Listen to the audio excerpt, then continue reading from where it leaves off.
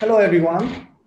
And, it is my great pleasure today introducing Lawrence van der Maaten. Lawrence, am I close?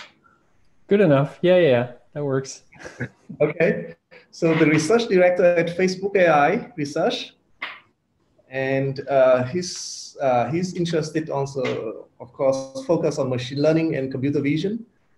But more important than that, Lawrence is the author of very important algorithms that most of us here, in the audience, we cannot escape, we cannot avoid using, especially the ones who are working on single cell sequencing right now. So which algorithm is that? It's called the SNE algorithm, which is stand for T stochastic neighbor embedding. So I think the algorithms actually has the name back in 2003, which has named stochastic neighbor embedding from Jeffrey Hinton and Sam Rowes. But the problem with, of course, that the SNE algorithm is a great algorithm, but the problem with that, there's a problem with that, is the grounding problem. And I think Lawrence in 2008 made a great contributions. Why instead of he came into the game and he used the T distributions, has a wider tail. Of course, we can talk a lot about his research, but the problem with the field is that people has been using BCA and then TSNE, and then we have UMAP, and then we are going to have a series of new algorithms that trying to reduce the dimension from high dimensional space to something that human can interpret in 2D or 3D. But the problem with these algorithms is that, they're very technical and it's quite difficult to understand. And, in 2010, I think we overlap. I overlapped with Lawrence at some time at UCSD and had a chance to attend some of his talk about the Disney algorithm. And Lawrence was, what I recognized was Lawrence is a fantastic speaker, that he can speak about mathematics without even mention about mathematics or any formula. And because of that, I would like to invite Lawrence to speak to hundreds of biomedical scientists and biologists. And also we also have computer scientists joining this seminar. So I think this is a challenge, and I give the stage back to Lawrence to share about the TSNE algorithm. And yeah, so if you have questions, so the talk will be in 1 hour. The seminar will be in 1 hour, and the talk will be in 45 minutes, and we have 15 minutes left for questions. But in computational seminar, usually we can ask questions anytime. Lawrence, are you okay with that? Sure. Yeah, I have the little Q&A box open, so if you ask questions there, I'll try to answer them as we go. I guess it'll depend a little bit on how many questions come up, okay. But yeah, we'll see. I'm sure there will be a lot of questions, Lawrence. All right. Cool. Okay, so now this is yours. Cool. Thank you very much, Lawrence. Yeah, thanks so much for the kind introduction. I guess with this introduction, I think the rest of the webinar can only disappoint. So I'm presenting, work on TSNE. This was joint work with Jeff Hinton at the University of Toronto that I did during my PhD. And what I'll try to do in this webinar is sort of three things. I will try to give you a bit of a flavor for how TSNE works. I will give you some examples of the kinds of visualizations that you can create using using TSNE. So how to use the algorithm in practice, and I'll go a little bit into what are some things that you need to be careful about when you're using TSNE. So it's kind of like an introduction, and then do's and don'ts of using the algorithm. So let's start with sort of a quick introduction, right? So what is this algorithm about? The basic setup is that we assume we're given a set of high-dimensional data points, and I'll write these data points as x's, right? So they're capital N of these data points, and these are high-dimensional vectors in some space, right? So for instance, if you collect gene expression data, they could be, the expression values. And so like the vector would be something like, 20,000, would have 20,000 values in it, presuming that your sequence is around 20,000 genes. And so you've collected a whole bunch of these measurements. And now the problem that you have is you want to get a sense for what this data looks like, right? Where looks like is a little bit vague, I guess, but you want to try and understand, like, is there some structure in this data that is interesting and that I can sort of investigate further. And in order to do this, a common approach is to try and build a map of the data in a 2- or 3-dimensional space, and then to show that map as a scatter plot. And I'm showing an example of that here. So the most common method for doing this is probably principal component analysis, or PCA. And this is an example of a typical PCA visualization that is obtained this way. So the underlying data here is very simple. There are these images of handwritten digits. And so basically each X is a handwritten digit. And the values inside each X, inside each high-dimensional data points, are really just the pixel values, right? So sort of the intensity values of the pixels, right? And so what I did in this quick experiment is I ran PCA on a couple of thousand of these digit images, just treating them as high-dimensional data points. And then I obtained the following visualization. So in this map, each point corresponds to a single digit image. And I've colored the points according to the digit that the image represents. So for instance, the red dots on the left, those are images of zeros. And the orange dots on the right are images of ones. And so what you see, this is that horizontal direction is the first principal component.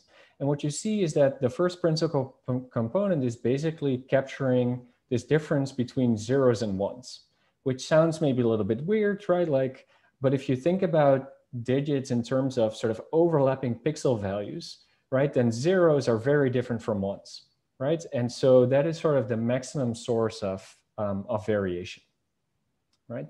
The vertical direction, so basically what you see there is on the top, you see 4 7s and 9s. And on the bottom, you see 3s, 5s, and 8s. So those are sort of two groups of digits that are a little bit similar visually, right? And so that's what the second principal component is picking up on. Now, this is great. This is a very interesting visualization, but really the only reason you can make sense of it is because I gave you the colors, right?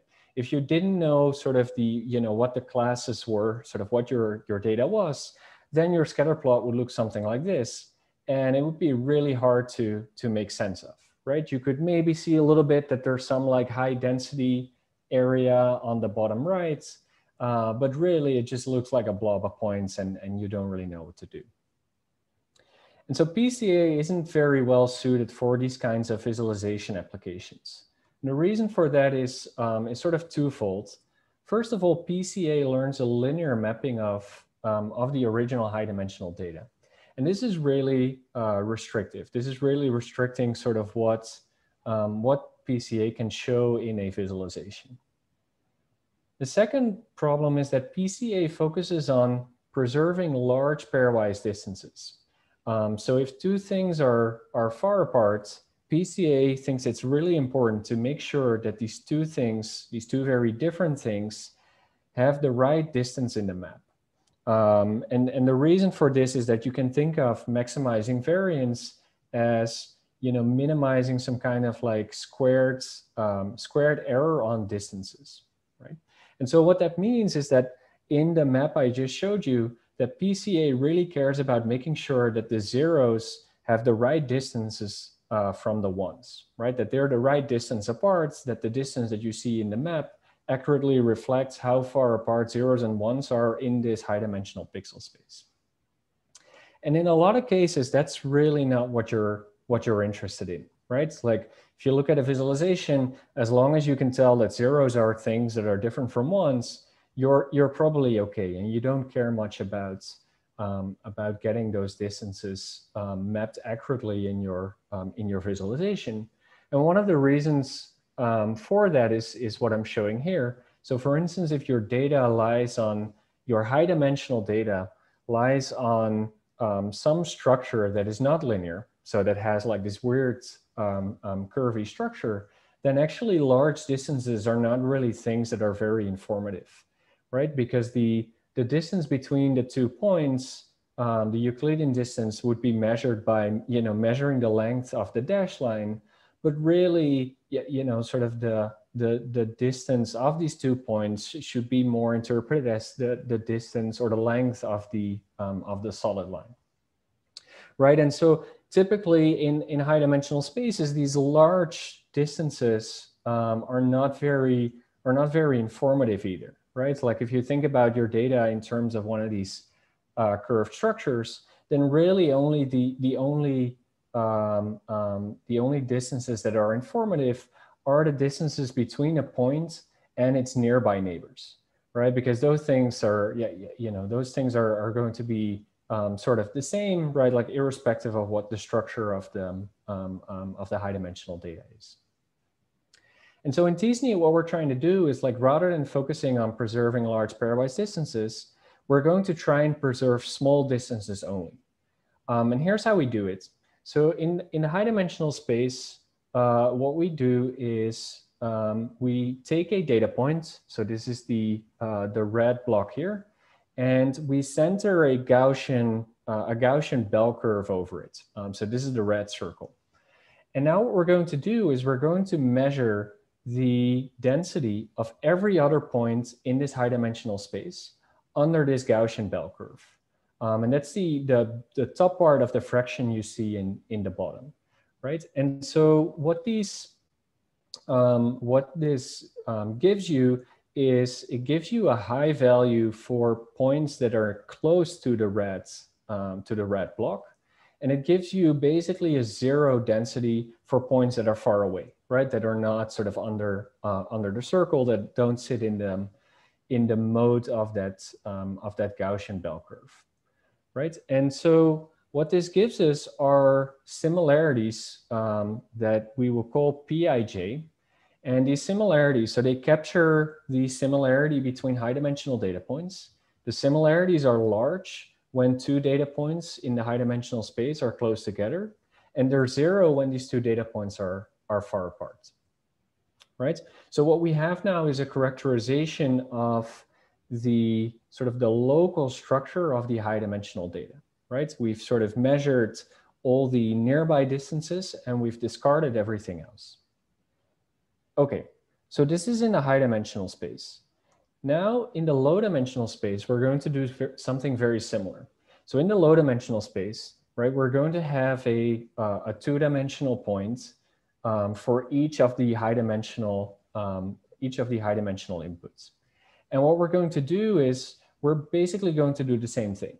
So we're again going to center a distribution over the red block, and we're going to measure the density of all the other points in the two-dimensional space under that distribution. And this gives us another measure of similarity, which here we call Qij, right? So Pij was measuring local similarities in the high dimensional space. and Qij is measuring local similarities in the low-dimensional space. Now, the only thing that we changed here is that we're not using a Gaussian kernel to measure similarity in this low-dimensional space, but we use a student T kernel. And so for those of you who remember sort of your statistics 101, right, like the T distribution, it kind of looks very similar to a Gaussian kernel, but it's much more heavy-tailed. And it turns out that sort of using this heavy-tailed distribution leads to much better results in practice. Okay, so now what we have, right, we have a way to measure high-dimensional similarities, input similarities, which are these Pij values. We have a way to measure similarities, local similarities in the map, which are these Qij values. Now what we want is we want to arrange the map in a way that the Qij values are very similar to the Pij values, right? And so the way we're going to do that is by basically minimizing the similarity between these two probability distributions, these Pij probabilities in the original space and these Qij probabilities in the low-dimensional space. And the distance measure that we use is something called the Kullback-Leibler divergence, which is sort of the natural distance measure between distributions, but it's also something that makes a lot of sense for the goal that we have, right? And I'll get to that in a second. Now what we do is we're going to move around the points in the low-dimensional space in order to try and get a configuration that minimizes the distance between this Pij and this Qij probabilities. So between the similarities in the high-dimensional and the low-dimensional space. So why do we use this function? Why do we use this Kullback-Leibler divergence? So if you look at it, so it has this form. It is Pij log Pij over Qij. So let's consider first a case where I have two data points that are very close together, that are very similar in the original input data. So then what I have is I'll have a large Pij value. So I have a large Pij value times the log of a large Pij value divided by something else. So then I better make sure that the Qij value is also large. Because if the Qij value is small, then I divide a large value by a small value. So that's going to be an even larger value. I take a log and I multiply by another large value, right? And so I'll pay a large price in terms of this Kullback-Leibler divergence. So if I have two similar points in the original input, then I better make sure that these points are also close together in the two-dimensional output, in the map that I'm creating. And so what this minimizing this loss is really doing is it's making sure that we're trying to preserve only local structure in the map, and we explicitly sort of don't care about the larger distances. The other aspect of it is this student T distribution. Like why didn't we use a Gaussian to measure similarities in this two-dimensional map? And it turns out that the heavy-tailed distribution is correcting for volume differences between the high-dimensional and the low-dimensional space. And this is a little bit of a complicated argument, but the idea is like this. If you have data in a high-dimensional space and you try to map it down in a lower dimensional space while preserving local distances, then the larger distances, they have to be modeled by even larger things in the map. And that sounds really complicated, but I can illustrate it with a very simple example where I have just 3 data points. And these 3 data points live in a 2-dimensional space. And I'm going to try and map this 2-dimensional space down to 1 dimension. I'm going to do it in a way that preserves the small distances. And the small distances here are the red rods. So I can do that, I can do that perfectly, right? This is a perfect map of a 1-dimensional map of the 2-dimensional local structure. But look what happened in the process. In the process, the difference between, the first and the third points became, 2 rather than square root 2, right? And so that distance became became larger. And so what is happening if you were to use a Gaussian kernel to measure similarity in the map is you would have all these points that actually, all these points that are different, that are far apart in the original data, that actually want to be closer together. And what the t-distribution is doing is basically saying, well, you don't have to worry about that. Like, it's okay.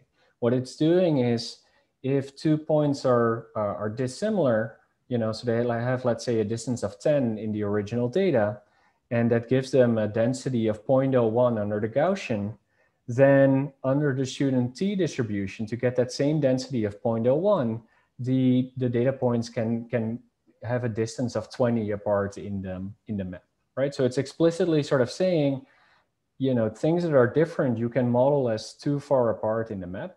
And it turns out that's a really good thing. So what you're looking at here is sort of running a t-SNE optimization on the same data. And so really sort of the way the optimization works is it's literally moving around the points to try and find configurations of the map that minimize this Kullback-Leibler divergence, right? So that minimize this difference between Pij and Qij values. And you see a lot of structure forming when you do this, and you see that qualitatively it leads to a very different map than PCA produced. And you can sort of, because these are digit images, right? Like, you can sort of zoom in and look at what is actually being captured here. And then what you see is that there's a lot of local structure that's being captured in this map, right? So for instance, for zeros, it's capturing the fact that they're round zeros and these more elongated ones. Or it's capturing the fact that 4s, 7s, and 9s are sort of similar and have a particular orientation. And there are even some digit images that sit in between the 4s and 9s, because it's kind of unclear where they fit, right? But keep in mind, the algorithm is fully unsupervised, right? So it doesn't know anything about digit images, and it doesn't know anything about the classes. So Armand is asking what optimization method is being used by t-SNE. So it's basically a standard gradient descent optimization method, although there are, in order to make it efficient, there are optimizations that you need to do. One of the limitations or downsides of t-SNE is that you have to consider all pairwise interactions between the data points. So if you have n data points, you have n squared interactions. And there are a lot of efficient approximations to make this, order n log n rather than order n squared. But the basic algorithm is a gradient descent algorithm, that minimizes the Kullback-Leibler divergence with respect to the locations of the points in the map. Jaime is asking whether I'd recommend using PCA as an initialization step.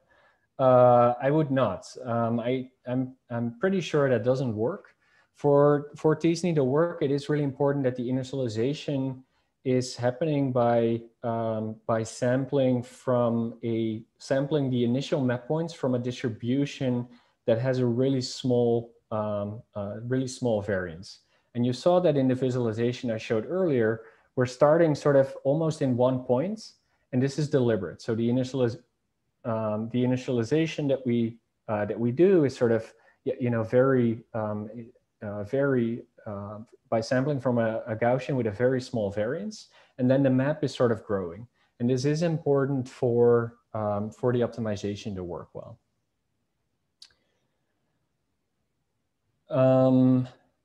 So an anonymous attendee is asking whether t-SNE works with distance metrics like Hamming as compared to Euclidean L2 norm.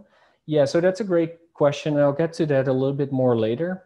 But basically what you do on the input side, you have a lot of freedom there to choose how you exactly compute these Pij values. In the example I showed, I used a Gaussian kernel, so implicitly I use Euclidean distances. But it's definitely okay to use other approaches there. And sometimes, your data may come in a different form. Your data may come in the form of a graph or it may come in the form of sort of association data or correlations. And those correlations, they're sort of, these things are sort of naturally already Pij values, right? They already capture similarities between data points. And so you can play around with that sort of with what you do on the input side, how you construct these Pij values. So t-SNE, does t-SNE preserve local distances? Can we then cluster cells on the t-SNE output instead of the original high dimensional space? Yeah, so people do that, right? So people run clustering on these kinds of maps. I think it's okay. I don't have a strong intuition for whether it'll be better or worse, but it's definitely okay to do.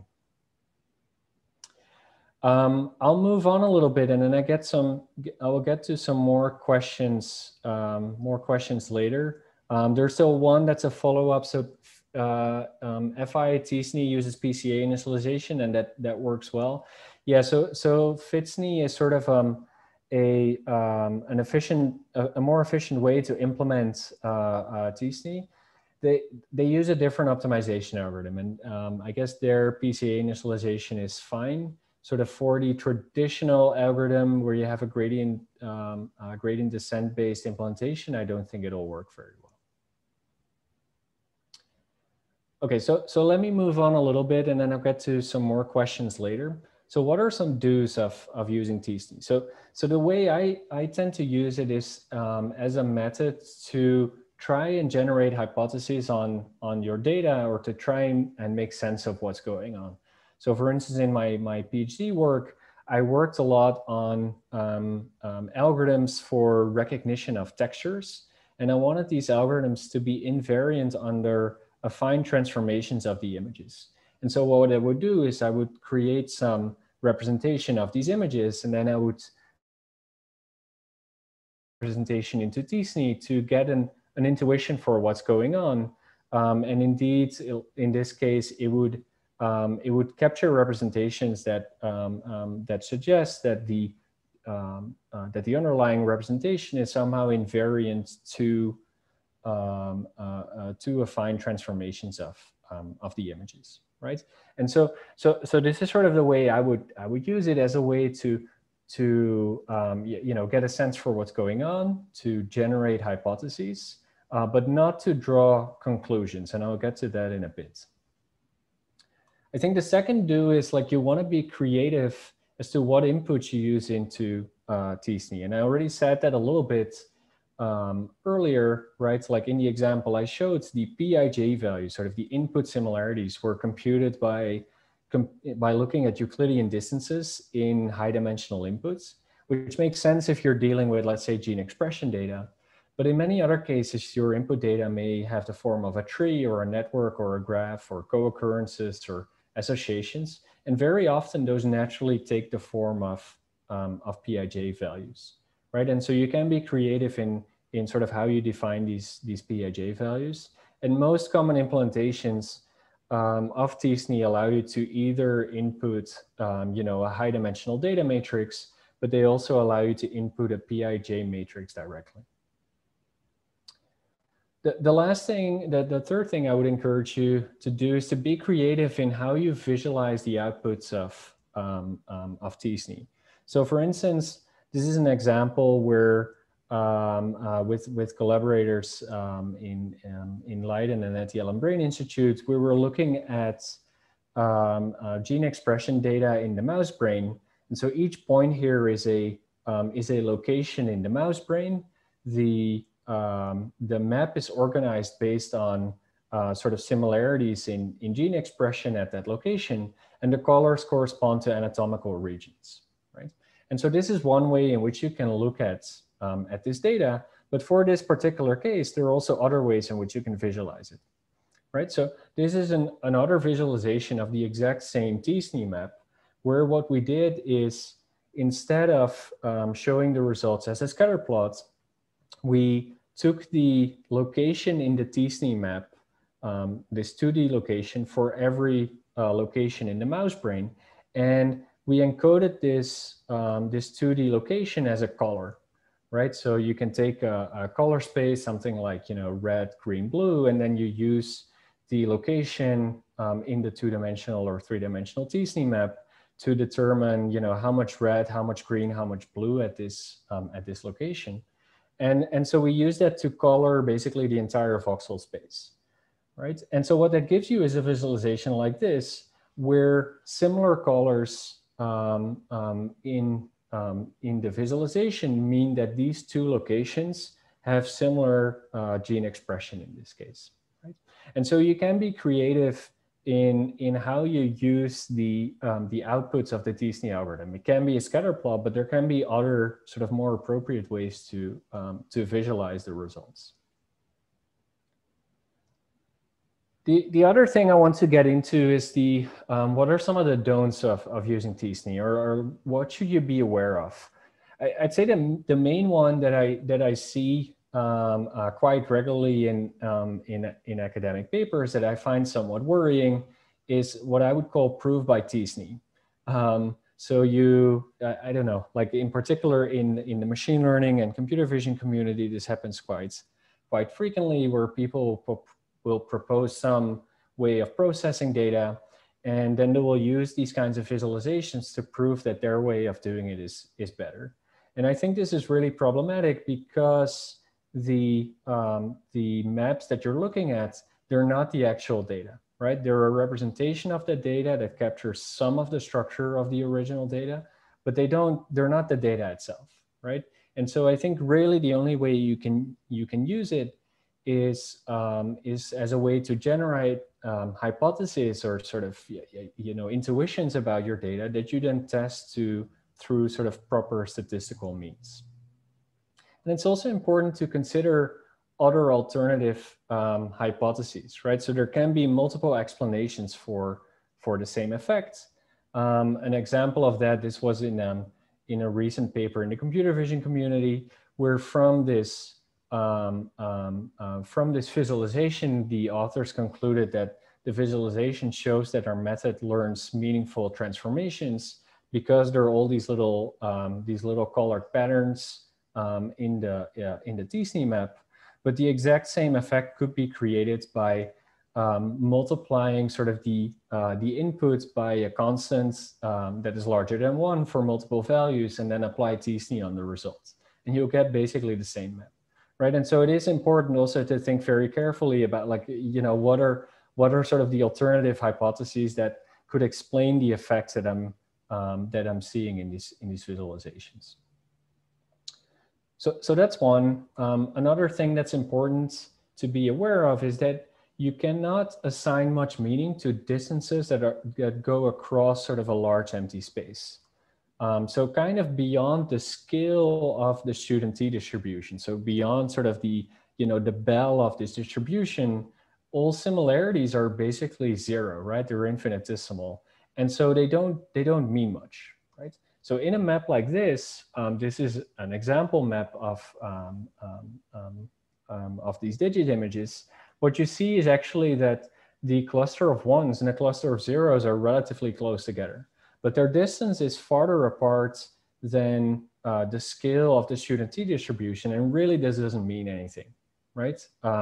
And so you cannot draw conclusions about distances that go sort of across empty space. And this is something that's important to keep in mind as you look at these kinds of maps. Another thing that's important is that t-SNE will not help you find outliers. And you can also not assign meaning to densities of points in clusters. So I won't go into too much detail here, but the sort of TLDR here is that we designed t-SNE very explicitly to eliminate outliers, to sort of pull outliers in with the rest of the data. And the reason for that is that if you have a nice visualization, but then you have a few outliers, then if you show this as a scatter plot, then what you'll get is sort of a very tiny, nice visualization that you can't really see. And all you'll see is these few outliers, right? And so we designed it very explicitly to eliminate outliers. And so really you cannot use it as an outlier detection method. The final thing that's important is that scale, or how it's called in t-SNE, perplexity, that matters.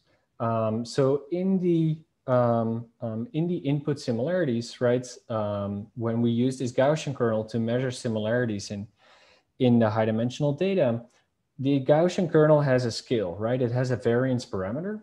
And that variance parameter sort of trades off what you consider local structure versus global structure. And you can kind of think of this as something similar to, you know, the number of clusters K in K-means clustering, right? Which is also a kind of scale variable. And any unsupervised learning algorithm that you use, whether it's t-SNE or K-means clustering or UMAP, is going to have a parameter like this, right? And how you set it matters. So if you have some original data, the scale parameter in t-SNE is called the perplexity. The way you can think of it is basically if the perplexity is 5, then you could think of it as like each data point is trying to keep its 5 nearest neighbors close to itself in the visualization, right? And so what you see is that if you increase the perplexity, that you'll start seeing different structures, right? You start looking at your data at a different scale. And so this is something that's important to keep in mind as you do these analyses. And the final thing to keep in mind is that the objective function that t-SNE is minimizing, so this Kullback-Leibler divergence, it's a non-convex function. So what that means is that it's going to have local minima. And typically, these local minima will have the form of splitting a natural cluster into multiple parts. And I'm showing you an example here where this natural cluster of 1s was splitting in 2, as well as the cluster of 5s. Now, one thing that's important to keep in mind is that it is perfectly okay to run t-SNE multiple times on the same data and to pick the best solution in terms of the Kullback-Leibler divergence. That is something that is acceptable to do.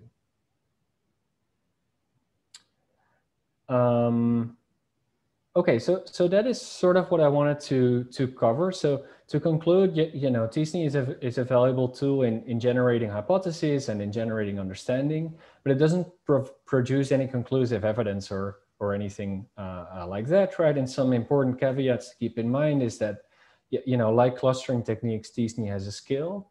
It reveals only select parts of the structure of the data, and also keep in mind that, you know, certain structure can never be reflected in a low-dimensional map, right? Like they're just things that cannot be represented well in 2 or 3 dimensions that can exist in a high-dimensional space.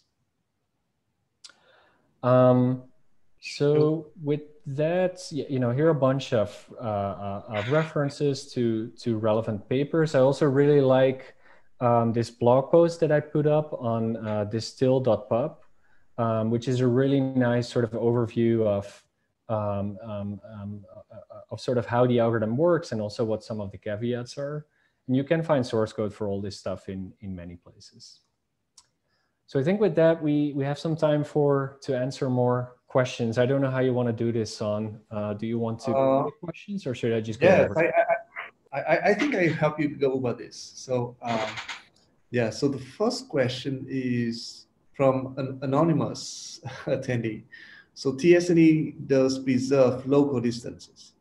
Can we then cluster cells on the t-SNE output instead of using the original high dimensional space?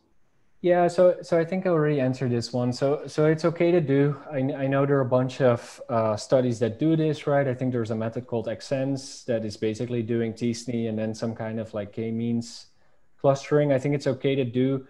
I don't have a strong intuition for whether it's better or worse than doing than running the clustering on the original data. Some people report it's better.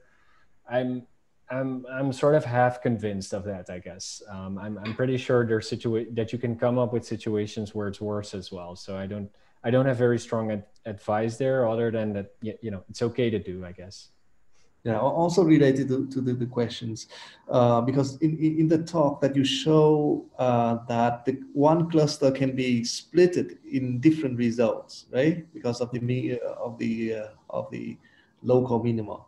So That means, does that mean that the points that are close in high dimensional space and in when we reduce to low dimensional space, can they still be very far away? Sorry, can you say that again? So in some of your slide, you show that one cluster are splitted in two parts.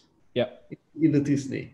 Does it mean that the points that are very close in high dimensional space and then in two-dimensional space they're becoming very far?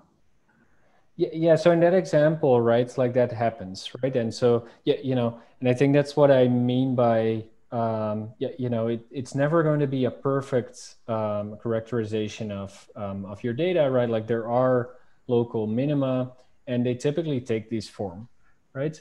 Now, I think in general, it is the case that, if you run the algorithm a bunch of times on the same data and you pick the best solution, then you'll see very few of those. But it can definitely happen. Like basically what happens is that early on in the optimization, the cluster gets split into two parts. Some other cluster moves in between, and now it doesn't know how to get these two clusters that have to be together, how to get those close together. Okay. It's something that you can see. So you can look at this Kullback-Leibler divergence is a sum over all data points. So you can look at the Kullback-Leibler divergence for each individual data point. And so what you'll see is that for these points, where the cluster is split in two, that there the Kullback-Leibler values will be very large, right? And so it is something that you can diagnose if you were to look at the per point divergence values, then you would see like, okay, these points are just not well modeled, represented in the map. Mm-hmm. So the next question from Wani, can we use discrete data for Disney? Sure. Yeah, you want to think a little bit more about like what's sort of the right way to measure distances between discrete data is, right? So that could be some kind of like Hamming distance. But what you can definitely do is measure Hamming distances and then use those as input into t-SNE. So a lot of implementations allow you to either input high dimensional data or a pairwise distance matrix or a pairwise similarity/probability matrix. And so I think this is what I mean by be a little creative. Think about sort of what the right way, what the right sort of input into the algorithm is. And you can even, if you're not sure sort of what distance measure to use on your data, for instance, you could even use t-SNE as a way to get some insight into that, right? So you could try different ways of measuring pairwise distance, make a t-SNE map for each of them, and try to get a sense for what differences this gives, right? So it can almost be a diagnosing tool in that sense. Right. So one comment is that's from one of the attendees. They say that the UMAP doesn't work well with Hamming. So going to the next question, would t-SNE be able to capture patterns and perform pattern recognition in the near future?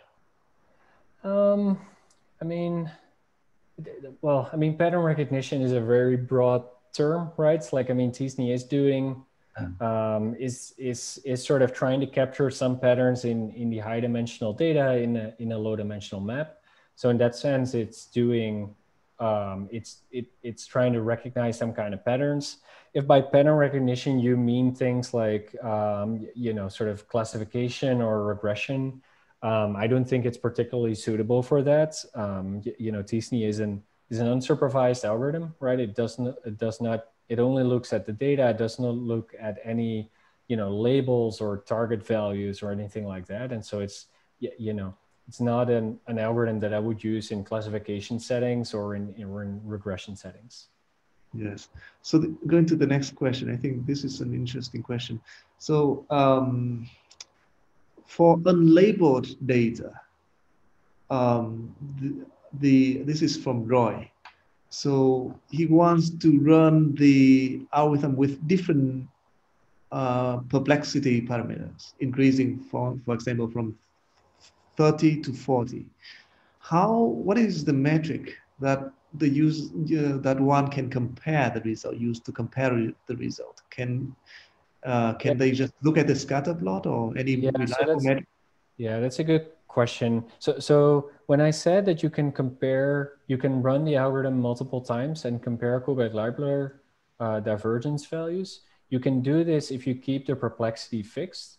But if you change the perplexity, you cannot sort of compare across perplexities, right? So like as soon as the input similarities change, which will happen when you change the perplexity, then you're optimizing a different loss function, and so you cannot compare the loss function values, right? So you can only compare the value of the loss function if you have if the perplexity between two runs is the same.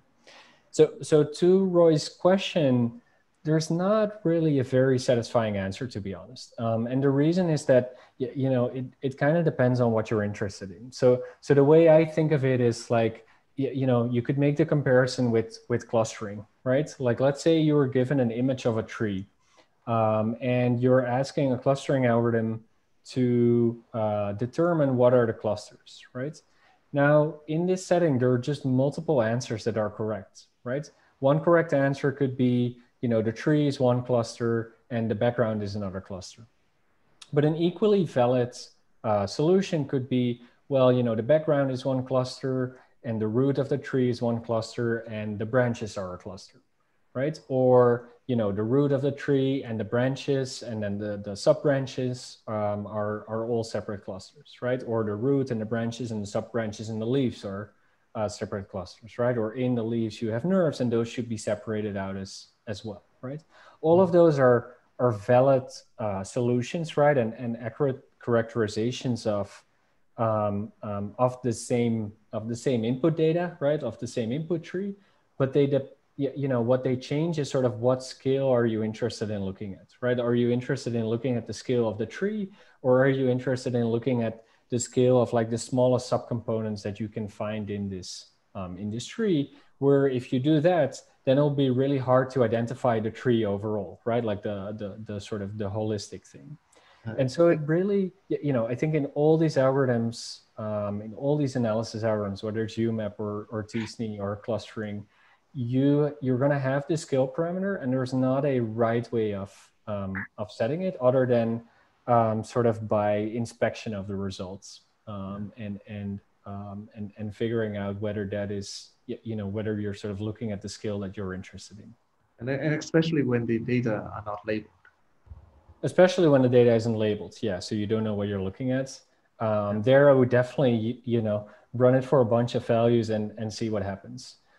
So in medical data, often what you see is that the sort of the largest difference are the largest clusters are like, different day effects, right? Like you recorded data on different days and sort of those are the initial large clusters. And then, then you need to zoom in order to find your actual useful, the actual signal that you're looking for.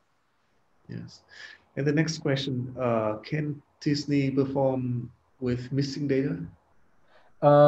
There's nothing in t-SNE that does that. So if you have missing data, you're going to need to use some approach that deals with missing data first, right? So some data imputation approach, or define some or learn some distance function that is robust to missing variables. But once you have that, you can use t-SNE, but t-SNE itself doesn't deal with missing data in any way. Yeah. So next question is, can you tell a little bit the difference between t-SNE and UMAP when people see the visualized result? Yeah. So this is a good question. Like on a high level, I would say t-SNE and UMAP are very, very similar. I think as well. You wouldn't, if you read the papers, you can't really tell because sort of the mathematical treatment of the algorithm is very different. But sort of in the on a high level, sort of the description I gave of t-SNE as characterize local distances in the high dimensional space and then try to preserve those in the low dimensional space. That is what TSNE is doing, and that is what UMAP is doing.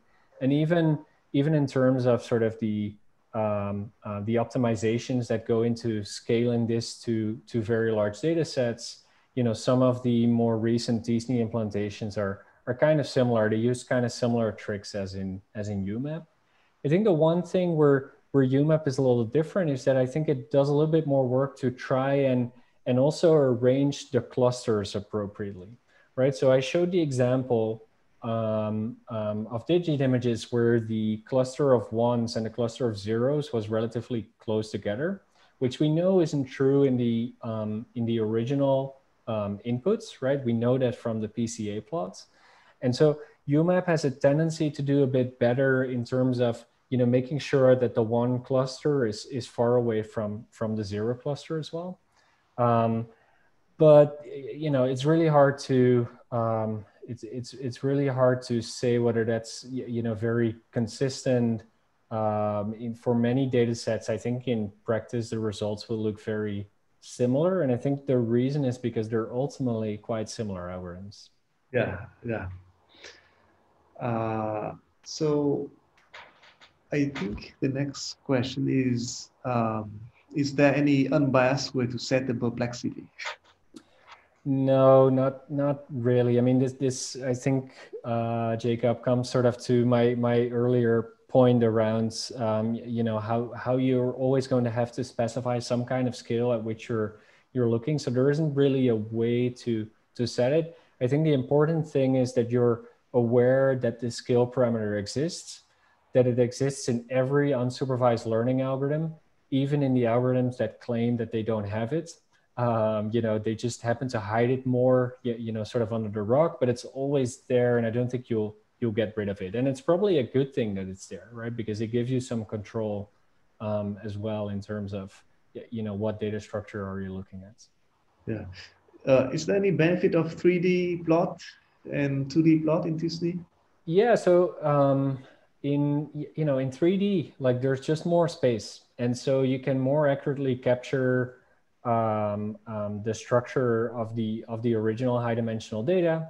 You're less likely to have local minima as well, right? So you overall, like the 3D plot produced by TSNE is just going to be a more accurate representation of the high dimensional data.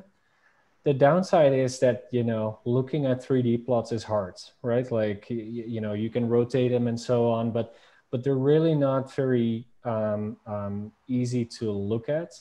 And so what I would do is, I would use 3D plots, but only if I can show the results in some other way, right? So for instance, the example I showed with the colored mouse brain, there it would make a lot of sense to start from a 3D TSNE plot and then use the 3 dimensions to encode red, green, and blue, right? Which are sort of the fundamental colors in any computer screen to create the color that you're going to use to represent the point in the TSNE map. Yeah.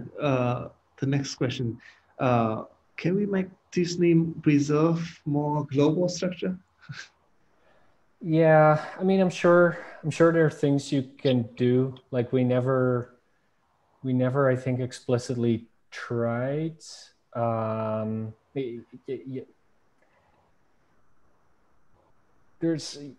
mean, I'm sure you can come up with ways of doing it, and I think this is maybe what UMAP is doing a little bit more of. I would say, my take on it is, within, TSNE's goal is to preserve, small distances, to preserve local similarities. And so from a TSNE map, you can make, inferences or get an impression of what the small distances are. And you should just be really aware that, large distances you're not going to be able to represent well in these 2-dimensional maps, irrespective of what method you use, right? Like ultimately, like you go down from 20,000 dimensional gene expression data just down to 2 dimensions, and then you have to keep in mind that volume in high dimensional spaces grows exponentially in the number of dimensions. So it's kind of amazing that, that you can even do anything at all. But you always have to keep in mind, like, you're looking at a representation of the real thing, and it's really a poor man's representation, right? There's a lot of stuff that it's not capturing, irrespective of the method that you use. Yes. So, so this is the final question. I think we have a lot more questions left, but we have about 2 minutes left. So this is the final question. Mm-hmm. So, can you comment on the open problems in dimensionality reductions, and what problem need to be solved, and can you comment on its future? Yeah, that's a good question. So I must admit, I sort of stopped working on it after TSNE, and the reason was that it's really hard. It's really difficult to make progress because you don't really know what progress looks like, right? If you develop a new method, let's say like UMAP, right, which was developed a couple of years ago, then you immediately run into this question of which one is better, right? And it's really hard to answer that question, which makes it really difficult to make progress in the development of these dimensional reduction algorithms. And that's kind of why I stopped working on it. I think TSNE got away with this problem because it just worked so much better than the algorithms that were before it. But I worry that it's a field where there's a little bit sort of diminishing returns. It's not fully clear to me that that there's still a lot of progress that we can make, which is I don't know if that's the answer that people are looking for, but that's my impression of it. So I think we finish on time, and thank you very much, Lawrence, and everyone for attending and asking a lot of great questions. And Lawrence, thank you so much for. Yeah, thank you all for having me and for listening. If you have any follow-up questions, feel free to shoot me an email. I'm happy to answer any questions you may have. I'm sure you can find my email address somewhere on the internet. So there's still a lot of questions. We'll send you after the call. Right. And in the next call in next month, we are going to have a more biological call. It's called the embryonic tale of tumorigenesis from Ankush Sharma and Jennifer Pham.